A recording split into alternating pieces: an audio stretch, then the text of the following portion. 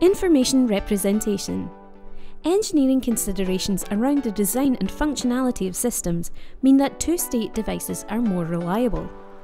Modern systems always use binary, but some early computers used decatrons.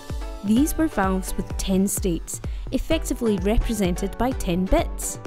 By using electrical voltages or magnetic polarity, it allowed these circuits to represent data. Circuits are designed to accept a range of voltages. Any input in the error range causes a failure, usually stopping the processor.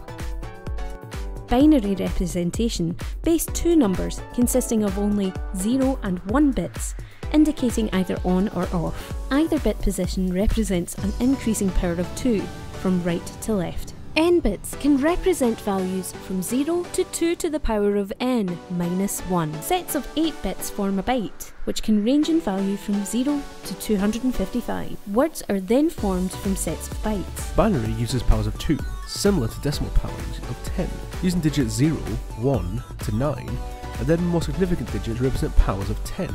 In binary, it uses 0 or 1, and more significant bits represents power of 2.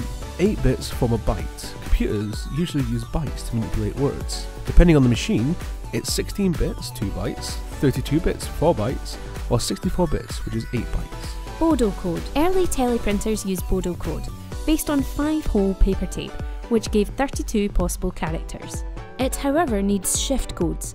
This allows it to switch between lower and uppercase letters and numerics.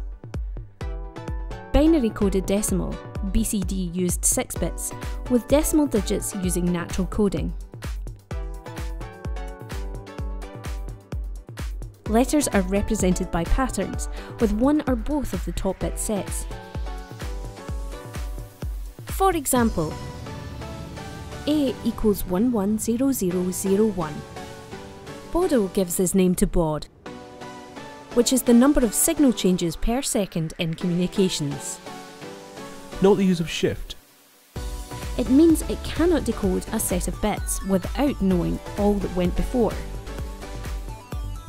BCD allows for 64 values, enough for alphabet in both cases and decimal digits, but not for many other characters. IBM 360 had instructions for working on BCD data in memory. School of Mathematical and Computer Sciences.